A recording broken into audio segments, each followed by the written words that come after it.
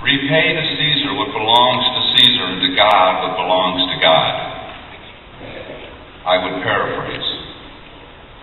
Give to Caesar what belongs to Caesar, nothing more.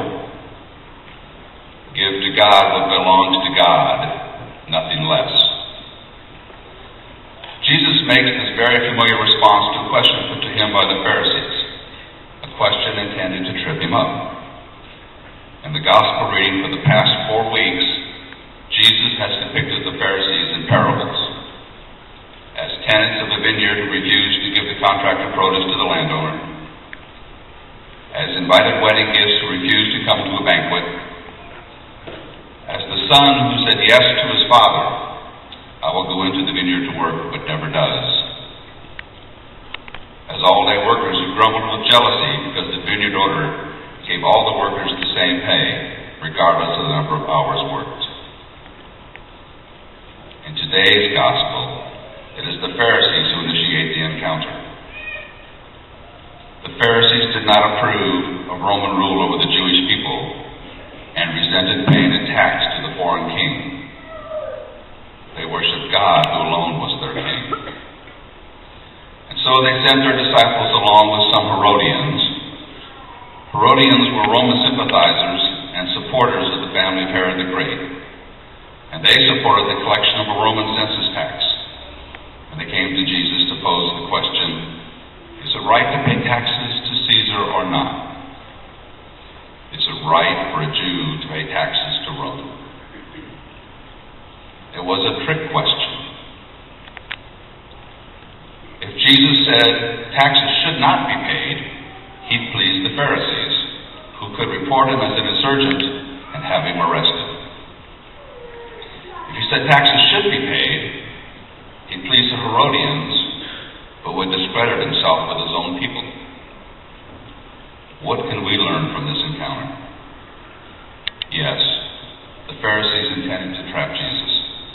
But there is a larger concern for the Jews of Jesus' day and for us today. The question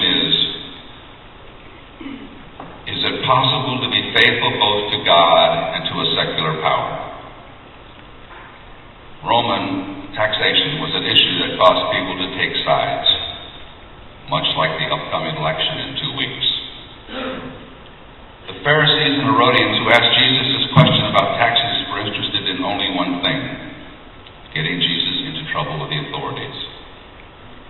Jesus saw through their ploy, but instead of ignoring or humiliating them, he taught them a lesson.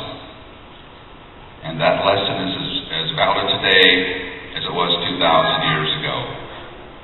Give to Caesar what belongs to Caesar, and to God what belongs to God. We have dual citizenship, each with its own benefits and duties. Our birth made us citizens of an earthly nation. Our baptism made us citizens of a heavenly kingdom. Sometimes they overlap, but earthly citizenship will end, while our heavenly citizenship will last for all eternity.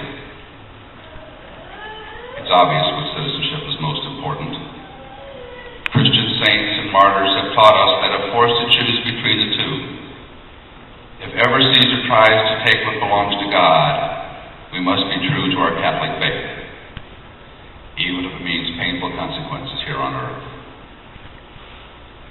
But today's gospel reminds us that as far as possible, we need to live out both of these citizenships responsibly. How can we do that? What exactly belongs to God?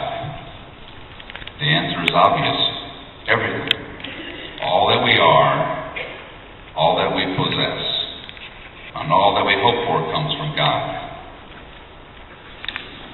Everything belongs to God. Our very lives are a gift from God. Just as the Roman coin used to pay the census tax, the denarius, for the image of the emperor who made it, so too our human souls bear the image and likeness of God, our Creator, our Father, who made us. What exactly belongs to Caesar? Caesar represents our civic or political community. The duties of our earthly citizenship are real. The duty to society through obedience to good laws, the responsibility to pay taxes, and to perform community service. In the United States, where we participate directly in the political process, we have two other responsibilities. In recent weeks, many of our Catholic bishops have encouraged parishioners to vote intelligently and responsibly in the upcoming elections. You can, and you should, read their position statements on any number of Catholic websites. Our first responsibility is to make an effort to become informed about the important political and social issues facing our state and country, so we can vote, and we must vote, intelligently and responsibly. This is not always as easy as it sounds. Not all issues are on the same level, even though much of our secular news media fails to realize this. Our Catholic faith allows us to distinguish between foundational and secondary issues. Treating unborn children like a disease, as abortion does, is a foundational injustice. What good are any of our human rights if innocent children never make it out of the womb? Treating homosexual unions like true marriages is a foundational injustice. God planned for marriage between a man and a woman. When we vote for political candidates and issues as Roman Catholics, we cannot pretend that these kind of foundational issues are on the same level as other important but secondary issues. Issues like the economic downturn, bank failures, taxes, the war in Iraq, the energy crisis. These issues are certainly important, and many citizens in our country and many parishioners at Mary Queen have, and will be affected by current events. But these issues are like the walls of a house. You can knock out a wall. You can rearrange a room without the house falling down. But if you ignore the foundation, you lose the whole structure.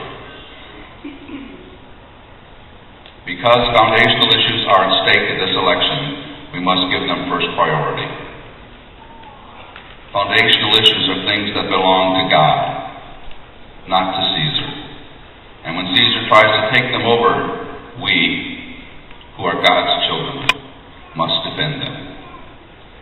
Voting for candidates who support foundational issues like the right to life is basic to our faith.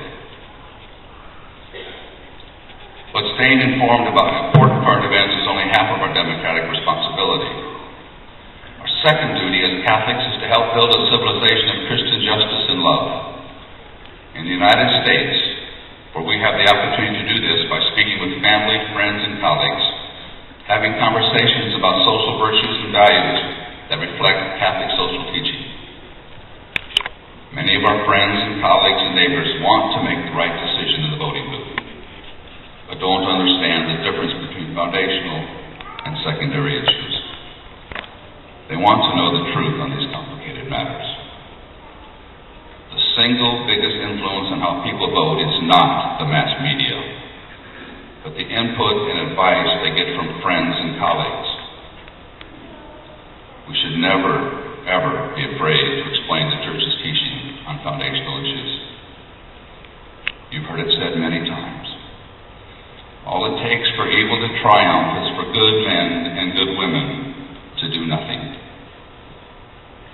In our United States, where good and evil are still fighting it out, let's do something. Let's give to Caesar what belongs to Caesar, and nothing more. And let's give to God what belongs to God, and nothing less.